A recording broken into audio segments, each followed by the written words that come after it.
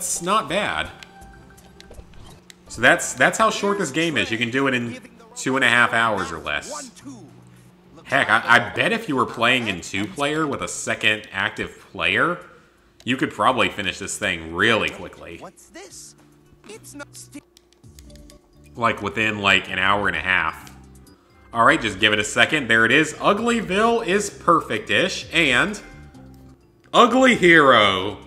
You just got a platinum trophy. Wonder what your next one will be. You just got a platinum trophy. Let's celebrate. You just got a platinum trophy. Wonder what your next one will be. You just got a platinum trophy. Let's celebrate. Hey guys, NCSFan001 here, walking the road to my 406th Platinum Trophy. Today's game was Uglydolls and Imperfect Adventure. You already saw the Platinum Trophy unlock as a highlight from a recent stream. Well, it might not be recent by the time this video goes up, but yes, this was another one of those Platinums I earned on a live stream. I need to delete some trophy images. I didn't realize I had that many still saved on here. But anyway, this is a very, very easy Platinum Trophy. It is a kids movie tie-in game, very loosely based on the Uglydolls movie of 2019.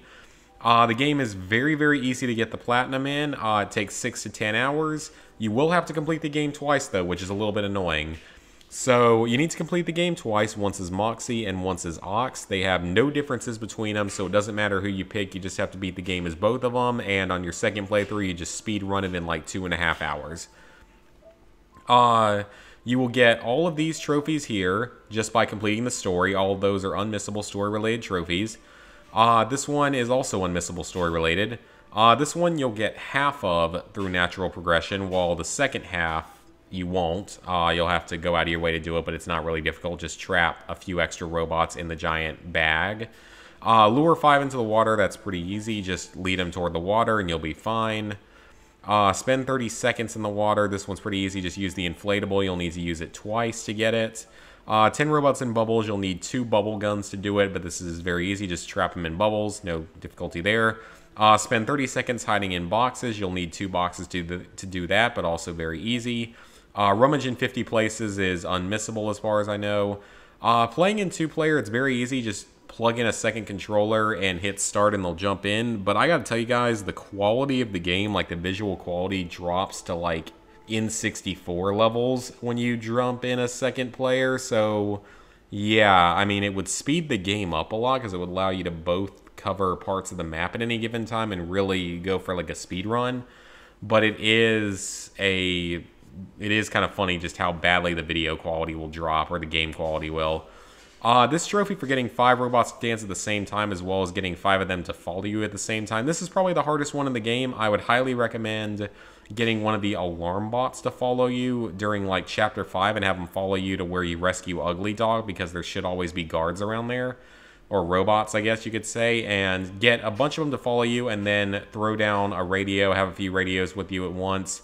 And you should eventually get it. There's also been statements that this trophy is glitched for some people. I didn't personally run into any problems. Other players have. So you might want to be a little bit more cautious of that, because the game does have a point of no return in that it doesn't have any post-game free roam once you finish the story, the 7 chapters. So do keep that in mind as well.